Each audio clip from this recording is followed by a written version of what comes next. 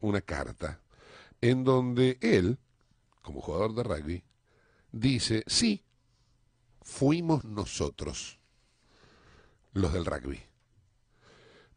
No voy a leer la carta ahora, en todo caso por ahí la podemos ir leyendo en el programa, pero me gustaría mucho que él nos cuente, a partir de esta entrevista, el sí fuimos nosotros que involucra.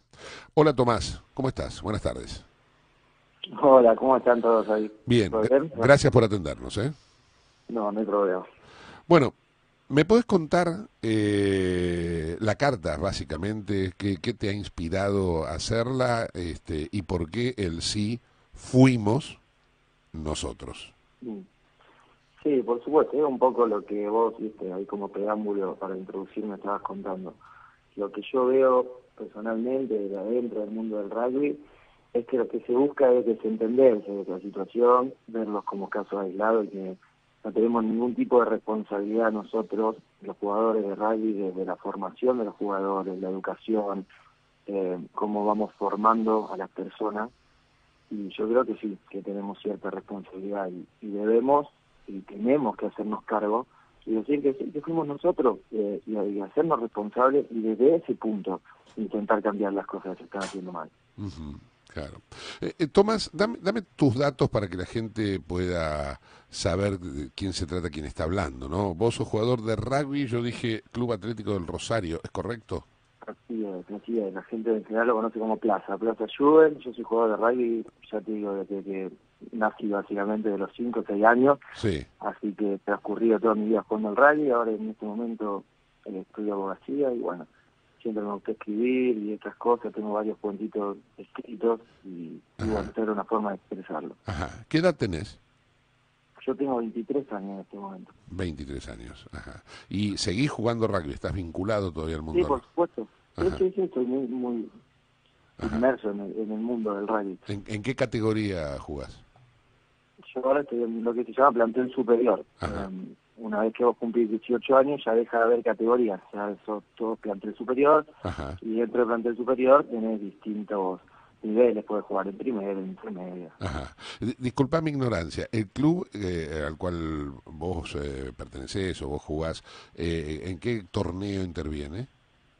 Urba es uno de los clubes de la Urba, Unión de Rugby de Buenos Aires. Bien, bien, perfecto. Para situarnos, para aquellos que no forman parte del planeta rugby, que no conocen, o sea, es un equipo de primera división y vos jugás Sí, sí, en sí. primera división, digamos.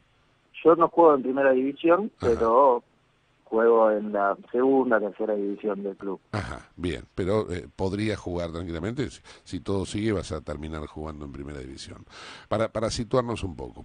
Entonces, vos decís en la carta, por eso yo no quería ir leyéndola antes que vos estuvieras presente, nadie se animó a decir que fuimos nosotros los que vivimos en el hermético mundo del rugby, nos convencemos de que no tenemos nada que ver con 10 o 11 loquitos que le pegan en el piso a un pobre pibe hasta matarlo.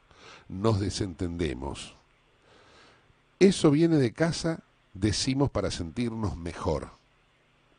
Nos indignamos porque creemos que nos estigmatizan, que nos ponen a todos en una misma bolsa e intentamos, impetuosamente, mostrarle a la sociedad qué tan equivocada está con ese prejuicio.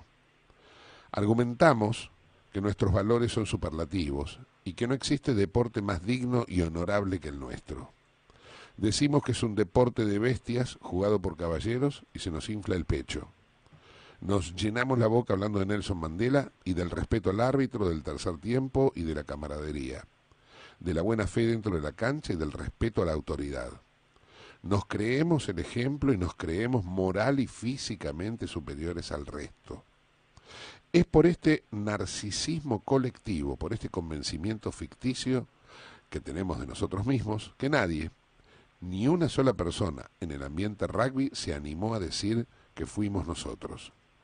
Nadie se hizo cargo ni pidió perdón, pero sí, fuimos nosotros, los que habitamos el diminuto mundo del rugby, los que formamos a 11 desquiciados que mataron con saña y odio a un pendejo indefenso. Lamentablemente también eran nuestros los acusados de violar entre 5 personas a una chica en La Plata, y los que golpearon salvajemente a un linchera en Olivos porque estaban aburridos.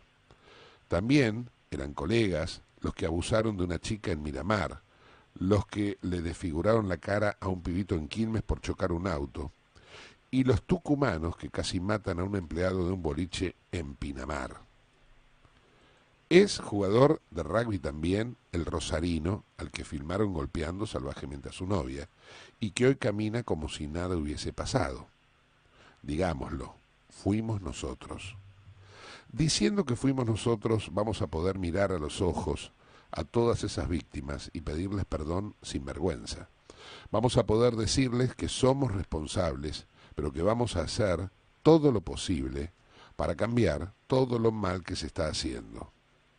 Como jugador de rugby le pido a todos los que formamos parte de este ecosistema que seamos los primeros que denunciamos y repudiamos estas cosas, y no los principales encubridores de un amigo o conocido del club. Tengamos los mismos huevos que tenemos en una cancha para mirar a la cara a ese padre, destruido por la muerte de su hijo por 11 cobardes, y hacernos cargo. Digámoslo, fuimos nosotros e intentemos cambiar. La verdad que te felicito por, no solamente por la forma en que lo has expresado, sino también por el contenido. Yo no sé cuál ha sido la reacción que has tenido de tus, no sé si llaman los colegas, compañeros, o aquellos que están vinculados como vos al rugby. ¿Has tenido alguna reacción? Sí, sí, por supuesto. Toda esta locura que he tenido desde que me levanté hasta ahora, he tenido muchísimos mensajes de amigos y la verdad que la mayoría es un mensaje de autocrítica, de decir, che, pucha, puede ser que nosotros tengamos cierto grado de responsabilidad en todo esto. Eso es la generalidad.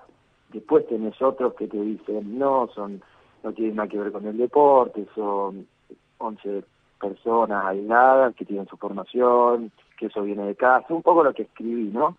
Pero lo que yo veo es que hay por lo menos, está germinando ahí algo que dice que estamos haciendo las cosas mal y que deberíamos intentar cambiar. He recibido muchos mensajes con ese. Sí. A mí me llamó la atención porque lo describís también cuando decís se nos infla el pecho, ¿no? Cuando decís el orgullo que sienten por algo que debería ser vergonzante, ¿no?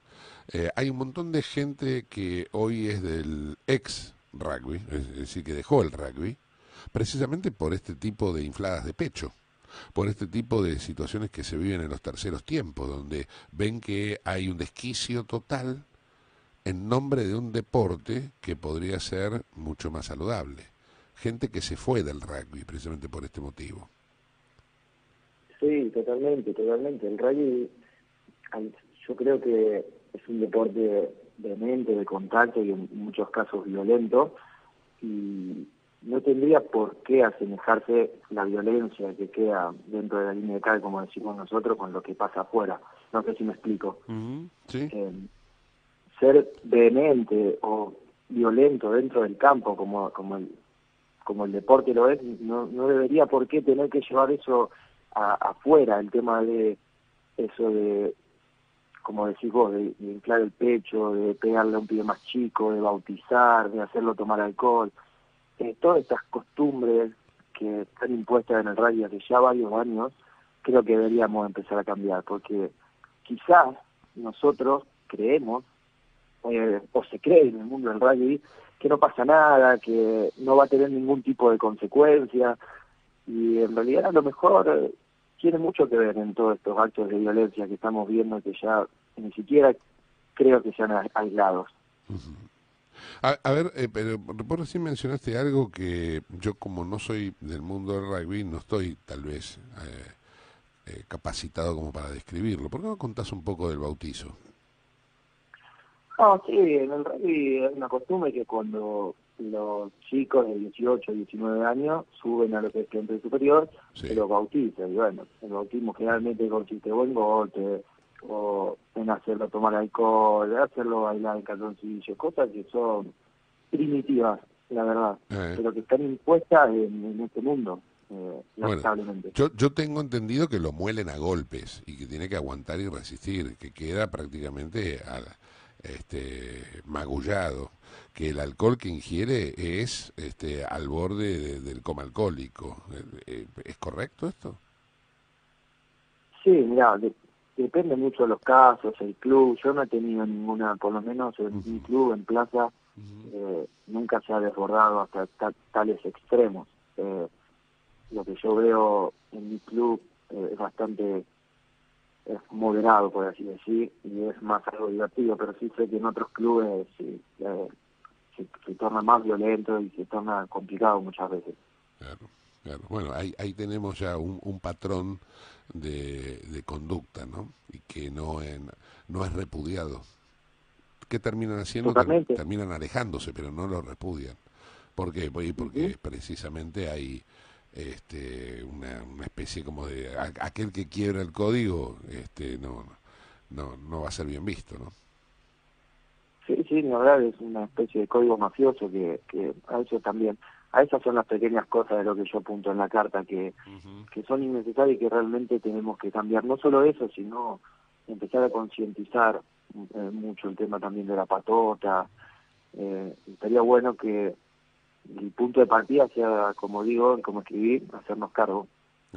¿Qué sentiste cuando viste que la UAR, precisamente la Unión Argentina de Rugby, no habla de asesinato y no condena a las salvajes bestias, sino que habla de fallecimiento?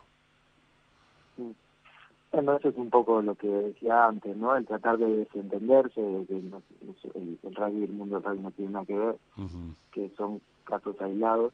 Y la verdad que no sé realmente, no leí lo que me estás diciendo, escuché algo, la verdad que no creo que haya sido con esa intención, pero realmente la Guardia debería ser el primero en condenar estos actos, sí. Te agradezco mucho, Tomás. Has sido muy amable y muy valiente en haber escrito esa carta, en donde vinculás precisamente a la formación que tiene el rugby en algo de la violencia que se está viviendo. Te mando un fuerte abrazo. Un abrazo. Chao, hasta luego. Tomás Hodgers, jugador de rugby del Club Atlético del Rosario. Maga, seguramente tenés algún mensaje. Tenemos mensajes, A ver, por dale, supuesto. vamos.